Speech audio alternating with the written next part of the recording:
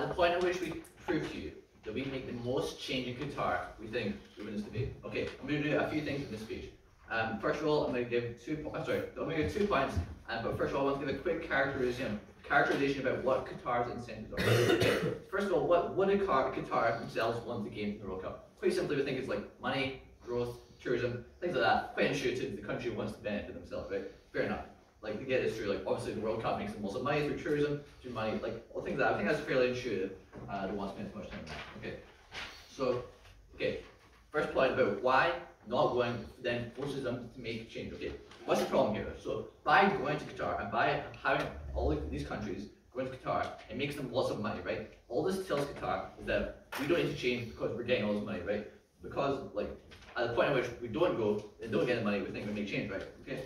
So, why again? Like, they're happy because they're making money. They have no actual incentive to make change, whether it's right or wrong, whether they're criticized or not. We think the only thing that actually going to make change here is by not going, right?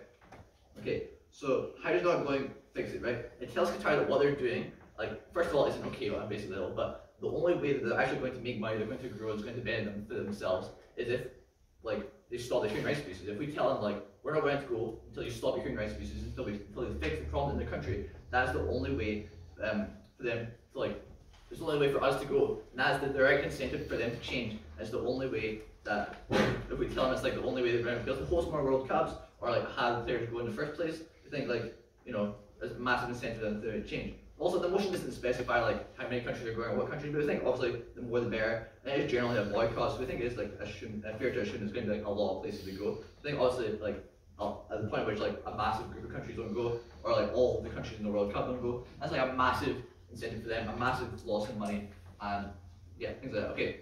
POI? Oh yeah. Do you not think the financial impact is a lot more detrimental to the people of Qatar, not just the government? I think the point here is that like we're not going to give them the financial benefits, right? By not going, we're not giving them the financial benefits, right? And the only way that we're going to go and give them financial benefits is if they change and they actually make change, right? That's the whole point of the boycott, right? Okay, so what are the impacts of this? Well, generally, like, we think if we get to the point where either we don't go and Qatar don't get all this money, right? Or the only thing they're forced to do is that the human rights abuses stop, they fix what they're doing, and then we can come, right? Which we think is likely to happen if they actually desperately want the World Cup, right? We think this is massive because it actually fixes the problem, right? Okay. Second point about why this is like the best stage for criticism, right? Okay.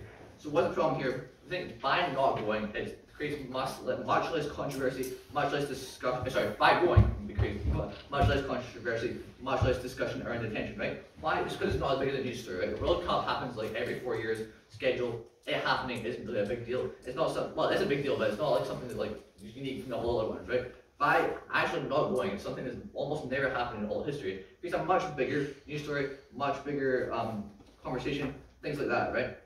So why does this help, right?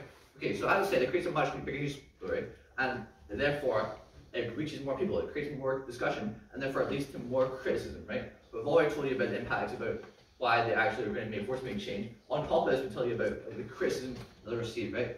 I think also because we don't like go, we also don't have like any like benefit from them, so we don't have any reason not to criticize them. For example, like there's a whole thing about like Muslims in China were being like abused and like things like that and oppressed, but the West sort of covered up a little bit because they're making so much money from it and making so much. China has so much investment in us, so by criticizing them, we can't really criticize them because we have so much investment in them, right? By not going to Qatar, we don't have any investment in them, and so we're free to criticize them whoever we want. Okay, so what is the comparative here? Okay, on their side, Qatar makes money. If they go, regardless of what happens, Qatar makes money. I think that's inevitable, right? That is Qatar's main incentive. And so I think that tells them that like they don't like at that point. I think they don't care. They don't care if they make change because they're getting what they want to get money. On our side, we tell you that nobody's going to go to the World Cup if they don't make change. If they're at least forced to make change, as I've said so many times. We think we have the biggest form of like criticism, at the point at which we create the most controversy and most discussion. We at least have more pushback in that form. We think, why do we win? Well, generally we think we win on the key fact that we see the most pushback against Qatar and the most likely to make change. Thank you.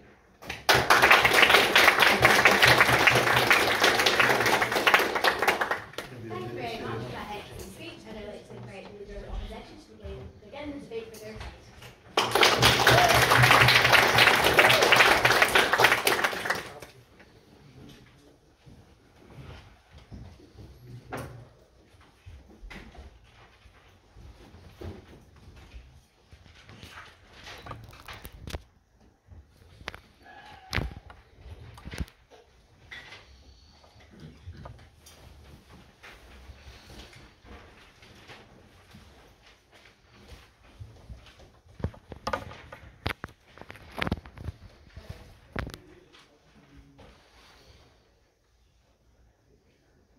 that this debate should be judged on who sees the best outcome for human rights abuses while still taking into consideration the people of Qatar. We think that all these issues we solve on opening opposition. Firstly, I'll be doing some rebuttal in my speech, then I'll move on to my main point from there. We heard two main points from the first speaker. One about Qatar's incentives, and a second one about how boycotts create more attention. So to address the first one, about incentive. We think that there are alternative methods to incentivize Qatar to change. Yes, money is a big factor, but the incentive of Qatar is to continue to create money in the future. We'll explain why that doesn't happen under their side of the house. And then on to the second point about how these boycotts create more attention. We think that one, it creates negative attention from the fans of football because they don't get to watch the football. It creates negative attention surrounding the actual cause and the actual issues at hand, and the people being taken advantage of, and leads to a group of people just angry and not caring about it. We think two, no thank you. Two, the World Cup is broadcast globally. We think making movements there and making statements there has effects over the entire world. And all the people that see it, it's not likely that you haven't seen any clip from the World Cup, everyone sees it. By making statements there, we're more likely to get change. Yes, please. Do you not think that we see more change if there's this massive global tournament and nobody turns up? I'll explain why that isn't true in a second. So we think we have a burden in this debate, and that's to explain why it's justified to still go while taking into account these human rights abuses. So what is the problem with this motion? We think that yes, the stuff happening in Qatar is bad, but the boycott isn't the thing that's going to solve this. So why is this true? We think that boycotts are essentially avoiding the issue. If the country isn't in the World Cup, it's not likely that why they left is the important issue globally. Sure, it has meaning within that country, but we think it will die down quickly when people realise they can no longer care that football isn't being played. I think that at the end of the day, this is what creates the most passion from people, is that they are getting to watch football, and that's having negative effects on them. We also think it negatively impacts the people of Qatar, but my partner will go more to talk about that in her speech. So why is this important? We think that we need to see the good of alternative methods. We have two ways to do this. One is making political statements there. As I said, the World Cup is all over TV. It's all over the world. If a footballer comes into the pitch wearing a pride flag, for instance, the whole world is seeing it and seeing the message that it spreads. The World Cup doesn't happen often. It's every 4 years. No, thank you. We think that this is the perfect opportunity to make this statement to be broadcast over the whole world and to communicate this message. An example of this is Lewis Hamilton wore a helmet in a racing competition that was for pride, for LGBTQ plus people. It was making a positive statement while still being able to participate in the competition. Point of information. No, thank you. We think that a second way to solve this is through media. Lots of issues are tackled throughout the media, whether it's online, in the news resources, etc. We think that bad boy, we can still be discouraging of the Qatar government's actions, by reporting more about it and bringing attention to it while we're there. Point of information. Sure. Does the speaker not realise that all of the coverage is contained solely to football stadiums and commentary No, we boxes, think that we can still see. No, we think we can still see a lot of negative things happening in Qatar. I'll explain in a second about that. I think that this is exactly what I was saying. It means we can also show the conditions in Qatar and the impacts that are happening to the vulnerable people in Qatar. An example of this is the fact that women had to be wearing appropriate dress to be in the stadiums. We wouldn't know this if we weren't there. I think important issues like that are the things that need to be addressed and can only be addressed by being there. So what are the impacts of this? We find that we're still seeing change in Qatar. Pressure can be put on them through the media to change their ways, or through social movements there. We find that Qatar isn't going to be happy that they're getting all this negative attention from all these countries, because it means they're going to have less tourists in the future that aren't supportive of them. This leads to them getting less money, which, as government already said, incentivizes them less to want to do this. They want to secure tourists by reframing their reputation and by helping people. So why do we win? Well, we fulfil our burden of addressing human rights issues and explain why they are better and tackled under this side of the house, and how media attention and social movements there make the most change globally. Thank you.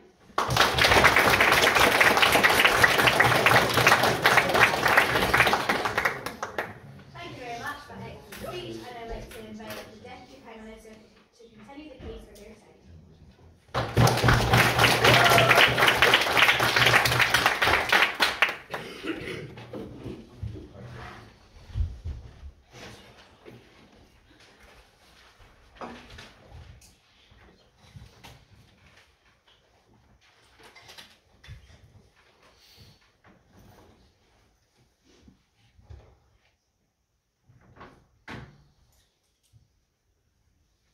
Qatar's human rights abuses are horrendous.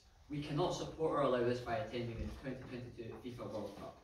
I'm going to do three things in this speech. I'm going to first of all rebuild Luke's case and proves why material is substantive and the best material in this debate. I'm going to offer some rebuttal to the first opposition speaker. And I'm going to raise one new point of why going makes it seem acceptable and the whole thing of immorality. First of all, to rebuild Luke's case. Luke stated not going forces Qatar to make change. He told us all these reasons, if people don't go, Qatar are only interested in money, if people don't go, they're not getting this money, this is what's going to make them change, and this is what's going to lead to a change. From the first opposition speaker, all we hear from this is there's other methods for Qatar to change, but we don't necessarily hear specific methods of how they can change. They also say that boycotts aren't going to solve this, but we don't hear any other methods that are going to help solve this problem. So we think that we can take this point as we don't hear any material on how to solve it.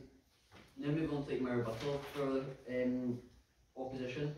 So they stated that it makes more change if people go and make political statements there because it's being covered in the World Cup. This would be the case, but unfortunately Qatar are covering things up like this. Qatar police officers are taking away LGBTQ items from people. It's they're unable to make change because people are it'd be good if they were able to make change, but the Qatar police they're so strict and enforce this, so they're unable to make change at the point where they're taking away people's items that are supporting LGBTQ. So unfortunately they're not able to promote this and make change. Also, he stated is you can still criticise the World Cup from Qatar. Yes, this is all very well and good. You can criticise Qatar, but Qatar have, going back to what Luke was saying, Qatar will have no real reason to change if you're still giving them money. What they want to change if they know they won't be getting tourists in the future because of their bad reputation. But what's making them think that they're not going to get tourists in the future? Because they've been told that they can't do this terrible stuff and they're violating human rights, but they were still allowed to host a World Cup. It's again, I'll talk about this more later in the case, but it's more to the point where the rest of the world is saying you can't do that as bad, but they're still letting them do things like host a World Cup and make huge profit margins. So we don't think this entirely relevant. So I move on to my main point about how going to the World Cup and supporting it or attending the World Cup makes it seem acceptable. So if the players and teams and fans all go to the World Cup, they're not incentivising the things they need to change. Down the moral aspects, not just money. They're not doing anything proves not just on a money basis, but on a human rights basis, and they're not incentivising things to change when it comes to the people at hand, which is the migrant workers that passed away. Building these stadiums, the horrible, horrendous conditions for women in Qatar. So this also makes other countries that do immoral things think it's okay to do things such as violate human rights or not giving women the rights that they deserve. Because Qatar is an example of a country where people experience discrimination and abuse, and it's what's stopping other countries from doing this, from continuing this on if Qatar allowed to do it. And the rest of the world lets them get away with it. What's stopping them from continuing and making it worse? We live, this obviously cannot happen. We live in a world of change. We want to improve things such as human rights, and we only see this happening if boycott things and stop things like this from happening. It's a lot of the World Cup stadiums were built by migrant workers. The majority of the stuff in Qatar is being put up for the World Cup, and these migrant workers have been extremely overworked and underpaid. It's resulted in a lot of death. And this is obviously an extremely terrible thing. Human life is incredibly valuable, and no amount of the only way we can see change is if we actually go in. And I'll keep repeating repeating myself, but we only see change if we take action by not going. It's all we criticise and making change, but we need to use physical change. And we also think it's like hypocritical for these countries going to like criticise and campaign about like Qatar 2022 World Cup, like when they're still going, like they're still benefiting from it and like partaking in it. Like, it's more along like the country that wins the World Cup, they get like lots of money. It's like to the point where like Qatar are doing bad things and like the media and all these other countries are criticising them, but yet they're still going, like they're still benefiting from this. Like it's hypocritical and not fair, like for them to do this. So what does my point prove? So a few things, like it just proves that like all of this is like morally wrong, and like regardless of like Qatar profiting from the West, it's simply morally wrong and incorrect. And like regardless of all of this, look substantive material on why we see the most change in Winchester's debate. Thank you.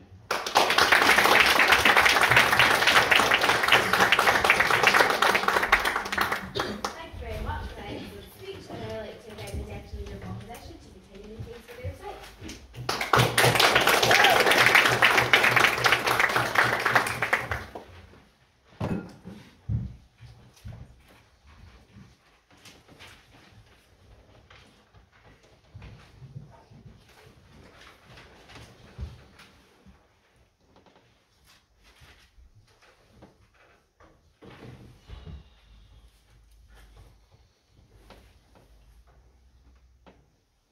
Okay, so my speech is going to be about like the economic dependency that the World Cup has on, that Qatar has on the World Cup. But I'm going to start my speech off with some rebuilding of my partner's points and some rebuttal. So we heard from the second speaker about how like we provide no alternatives to boycott. Like we think this is kind of like a clear miss of my partner's point about personal statements, about how actual emotionally effective comments from like the athletes and from like the actual people who went to Qatar and experienced it are a lot more like persuasive to people than just like general avoidance of the problem and of like the issue. So we think that like even if they aren't allowed to bring like things that support like LGBT rights or like women or things like that into Qatar, like they still have the opportunities to like share their experiences in Qatar and like their own experiences, like how the human rights issues like affected them or how they like witness these human rights issues in interviews or on social media. Like these are people with big platforms. Like these athletes are typically really big role models to like young men specifically, you know, people who are most encouraged to get into football.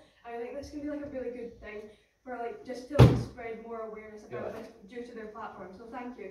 We heard from the Prime Minister a lot about, so now onto some rebuttal. We heard a lot from the Prime Minister about how like bigger conversations will be started, but we just simply do not think this is true. As Emma said, like this detachment and this disengagement from the World Cup, as you're not as invested in like the actual teams playing, is like far less likely for like people to actually be inspired to research Qatar and to research the human rights issues on their own. No thank you. And so like we think that by avoiding the World Cup, we're simply just ignoring these issues and sweeping them under the rug and going, hey, it's not our thing to deal with because we aren't involved in it. So like we think that this is just like not the best way to go about this, and we've provided you with other alternatives that we can do to like encourage people to be more educated on it. Yes. Do you not think countries going to like the Qatar World Cup profiting off it? Do you not think this is a negative thing that like these countries are like profiting off like this bad country? Well, I think that's kind of debatable, really. I think that's kind of like an objective point of view. Like obviously we think it's bad that Qatar is like profiting so largely off this, but my main point is going to be about how it's not like the Qatar government and the people who are making these choices who are like have this money incentive. So like we think, yeah, so we just don't really think that is the most relevant point in the debate. So we also heard a lot about how Qatar's main incentive is money, but we think this is in direct contrast to my speech, so I'm going to be rebutting this throughout the speech. So first of all, my main point is obviously about economic dependency. If you're expecting a large tourism boost from the World Cup, from big sporting events like this, like small companies and small businesses will be preparing for this. They'll be investing money into things that can like be related back to the World Cup. Like you're more likely to sell a football if someone's playing for the World Cup than you are like just on like the kind of day-to-day life.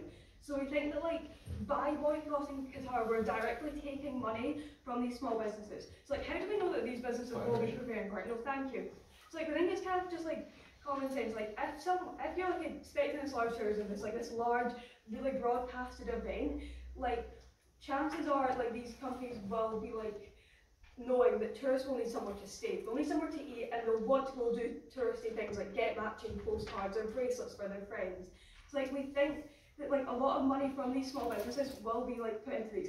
Note that this is not just taking money away from the government, from the people who are making these choices, but from the actual people of Qatar who are just trying to pay their bills, feed their family, and be able to do nice things that like government is just taking away from them. No, thank you.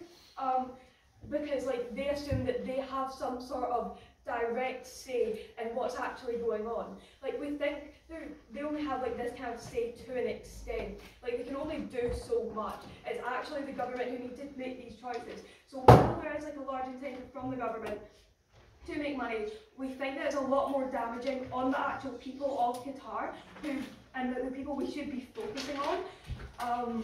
Which makes them so much like a vulnerable actor in this debate. So like for some overall weighing, like on like said government, we see like more damaging impact on like Qatari-owned businesses and Qatari business owners.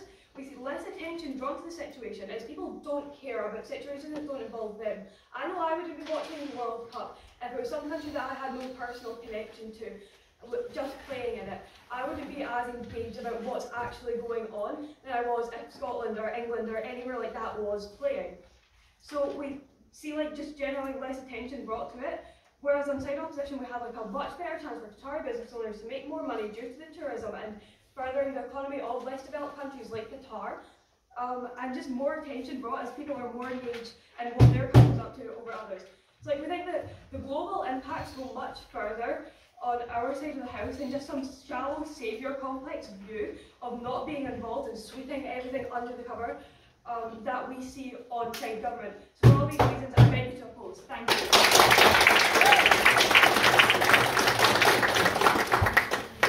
Thank you very much for that excellent speech, and I'd like to invite the Edinburgh government to continue the case with their side.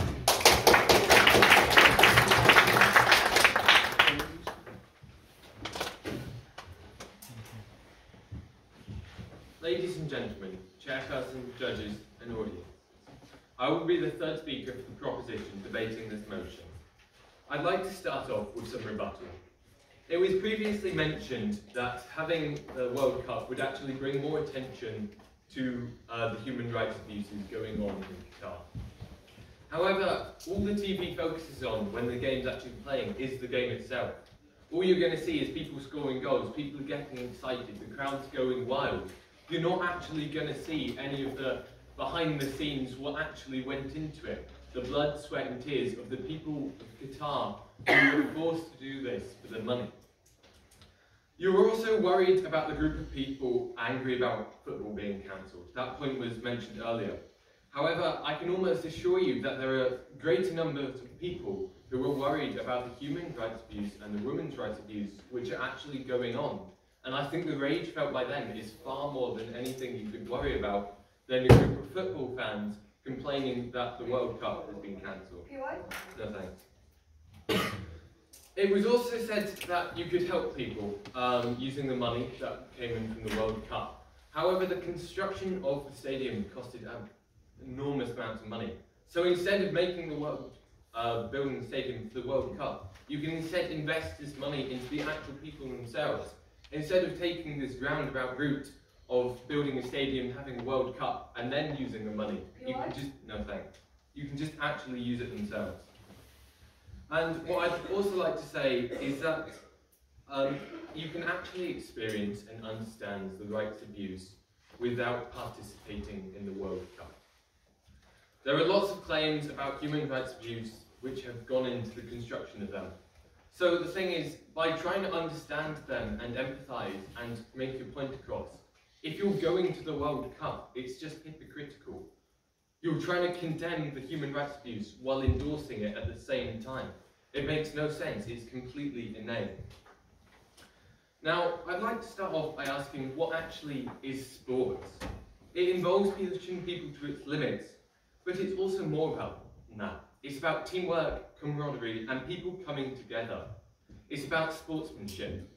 How can any of these values be maintained when you're looking at stadiums and sporting events hosted by building upon the backs of underpaid workers and human rights abuse? The morality of it is simply... PY? Yes, please. Wouldn't the human rights abuses be cared about less if no one is there to actually report on them and show what it's like in that country? I don't think it's that they'd be cared about less, but I think it's that they have less of an opportunity to actually happen. Because the whole thing about the World Cup is Qatar is feeling the pressure. They need to have the stadiums built, they don't have much money to spend on it, and the entire world is looking at them, so they want it to be good, they want it to show off. And with that comes a limited budget. So of course there's going to be underpaid workers. They can't suddenly construct huge stadiums with limited amount of money. So I suppose the main thing that I want to say is that there is a certain principle which we as human beings have to maintain. What we've achieved over the last hundreds of years when it comes to human rights is remarkable. And what we're doing by endorsing the World Cup is just completely going back on them. We're spitting in all the faces of the people that have come before and actually changed society to what it is at the moment. It's completely It's completely hypocritical. As the suffragettes said, it's deeds, not words, that actually count. You can pay lip service all you want, but without tangible action, there's nothing that's going to actually get done. The stadiums have only been built for the World Cup. Does that not just seem kind of pointless? There are thousands of stadiums across the world that could be used. We don't need them specifically built for this. We don't need to spend enormous amounts of money.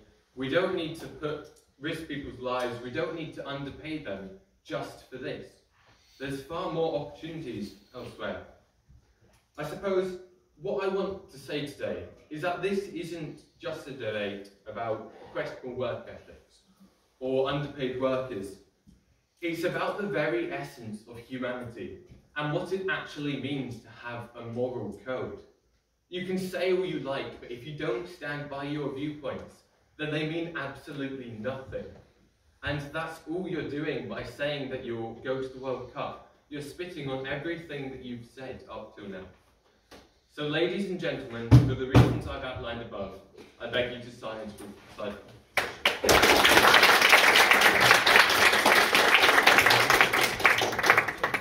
Thank you very much for that speech. I'd now like to invite the member of opposition to continue the debate for their side.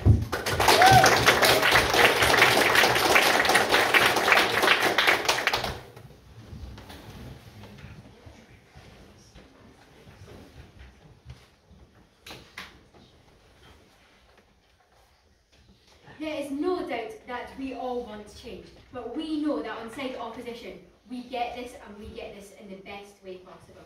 So in my speech today, I'm going to be doing a bit of rebuttal on the member of government and then bringing up two new extension points in this debate. So I'll start with some rebuttal. So it said that all the TV is going to focus on is the game, and there'll be no behind the scenes stuff of actual Qatar. And fair enough, yes, the TV will most likely focus on the game, so then people will be going to Qatar, people will be able to share their stories and personal experiences of the country, and documentaries will be made after to document this and show what it was really like in this experience. So there will still be media coverage from this.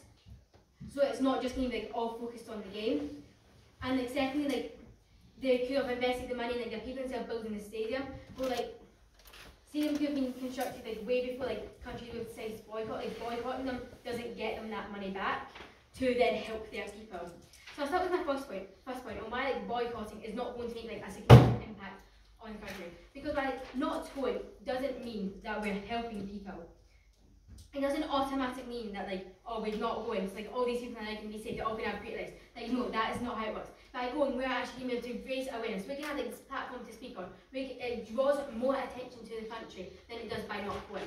And countries aren't going to change just because some other countries aren't coming to the football match.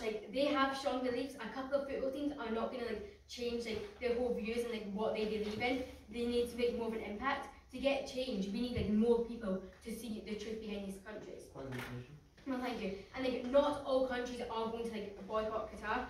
For a big impact, we need a significant number of countries. And I know in opening government they said lots of countries are going to come and boycott the thing, but like, they gave no analysis on why this is. So we're going to say like not that many countries, no thank you, are actually going to boycott, because like some countries will like, they only really care about football, they'll go just to play, they're not really looking at like the wider issue of it, so they're just going to come anyway. But secondly, like some countries may just not see the issue in going, like they may have like similar beliefs or just don't think like it's like that big of a deal. So we think there will still be like a significant amount of countries that will be going, meaning like the world, no thank you, meaning like the World Cup will still be able to go.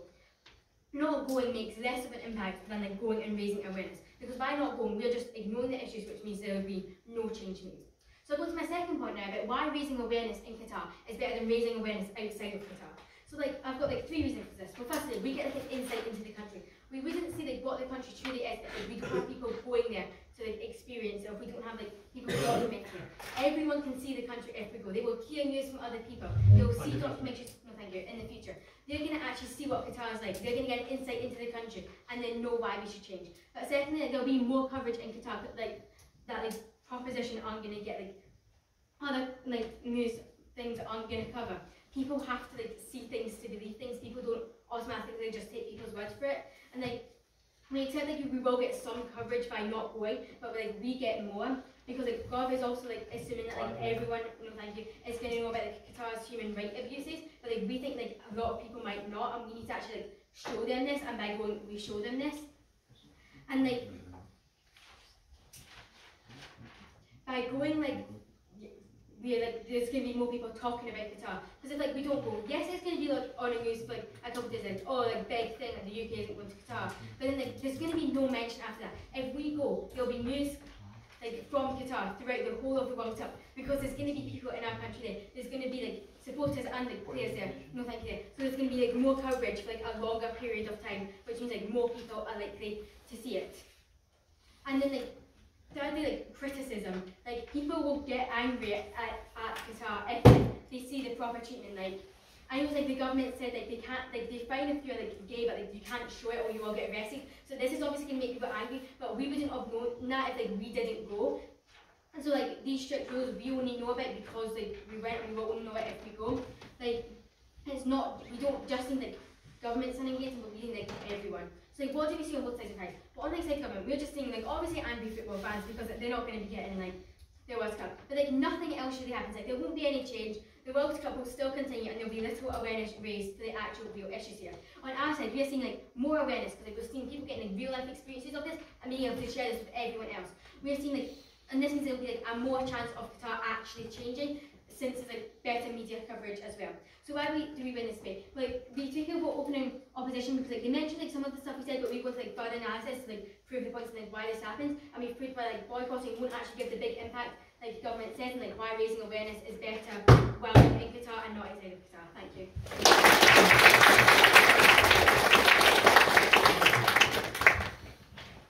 Thank you very much for an excellent speech. I'd now like to invite the government works to close the debate from their sides.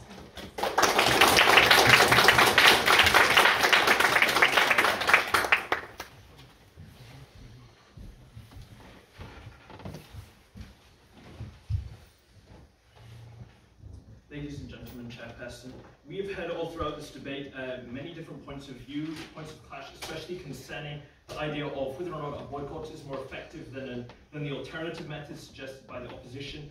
And the economy was broadly briefed up, and we'll get into the economy in a minute. And we also, on a second proposition, we also extended the case to include a moral sense that we believe has been neglected all throughout the debate. First of all, I'd like to offer some rebuttal to the speaker who claimed that they suggested that not boycotting it would be better because nothing tangible is going to occur. However, we feel that our point about morality really trumps this, because we pointed out that one should not just sell out one's morals.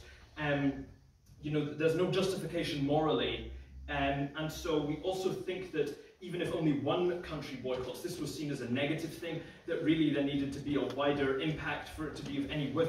However, we believe that these people, that the one country that chooses to abstain from going is still a moral beacon, and is still a shining example of the values that, again, as my partner Jamie covered, you know, the moral sense that we're not going to neglect. We also do not really buy into their idea of, yes, and this is an important idea throughout, I think Side opposition like to make the claim again and again that what was going to happen was more attention would be brought because, you know, people would be there, we'd get different perspectives. However, I think this runs into a couple of issues very quickly. First of all, there's the, no thank you. First of all, there's the very naive belief that somehow Qatar are going to be displaying the worst excesses of their regime on show for all the tourists who are coming over to go to the World Cup. They're going to be showing them, it's going to be on display. We believe that's not true. We know what the regime is like. It's going to whitewash and make it appear like it's a sort of sanitized place. And second of all, we believe that the controversy, this is what first proposition covered quite nicely, the idea that the publicity would come about anyway by the boycott happening because it's such... yes, please. Who are you more likely to listen to, Neymar or an anonymous reporter? Yes, but the point is that all that Neymar is doing is, well, yes, exactly, your point still proves mine, because as you brought up, Neymar and all these footballers making statements only has an impact on a Western audience. However, if Qatar do not get any people coming to the World Cup at all because of a boycott, then there is financial reason to change. The Qatari nation itself is affected. Whilst we believe that this idea that statements from the Westerners going over there and then coming back, or statements from footballers, that only has an impact in the West. That is not giving any tangible reason for Qatar to change, which we on side proposition provide, which is namely a complete boycott. As my partner Jamie said, deeds not words. We believe that all these words from the footballers, the lip service that they can pay is very nice, but it's to a very concentrated audience. The outreach that we have expands far, far, far further.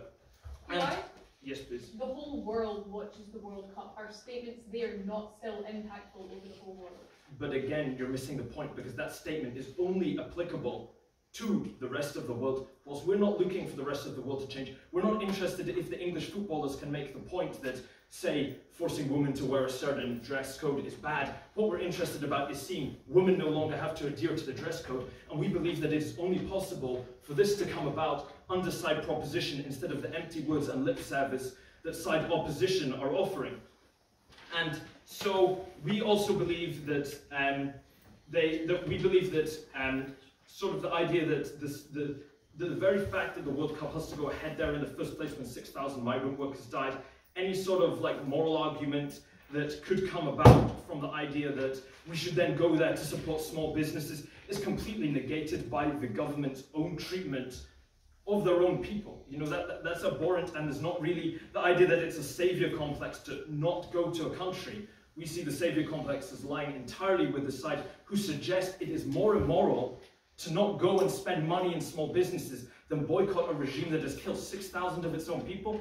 Come on, that is just, that does not really equate. And we believe that really, well, we've already stated really why the proposition wins over side opposition. And the reason that the second proposition, Jamie and I, win over the opening government is because we have brought up the idea of a sort of moral principle that we are not willing to sacrifice. The idea that even if one team refuses not to go, this is a morally superior thing to do than going and endorsing a regime. Ultimately, I think it can be summed up quite simply in the idea, is participating in the fruits of slave labour morally wrong? Yes, we do believe it is. We do not believe that it can be justified, or that committing that wrong can be used to somehow justify intangible ideas about promoting awareness with a concentration only in a very small strata of nations. Thank you very much, and we beg you to propose the motion.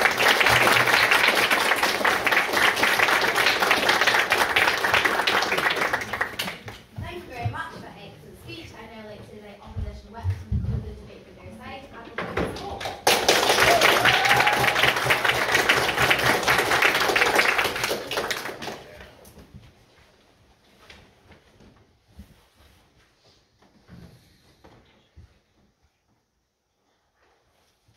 Today, I will do three things. Firstly, I will rebuild my partner's points and tell you why they're the most important in this debate. Secondly, I will do some rebuttal team by team. And thirdly, show you why we win the debate as a whole. So going over my partner's points firstly. She raised firstly the point that boycotting won't make a significant impact, and by actually going, it draws more attention to Qatar because we get such a worldwide view because everyone watches it. And if we do boycott, it only draws not as attention to like the country that did boycott, and we need like the most countries to boycott to actually make a change. Like if we don't have like a significant number of countries boycotting, then like it won't make that much of a difference to Qatar. Like they'll still have all of these profits. And then secondly, she also raised the point that like raising awareness in Qatar is better than raising awareness outside of Qatar. So like she raised so the two reasons that we see this to be true is that first of all, like we're in the country, we're seeing Qatar, we're seeing how they're doing things, and we actually get to like make specific like judgments about them there. And secondly, we have more coverage because we're there, because so this raises more discussion. No, thank you. Which means that more people are talking about it.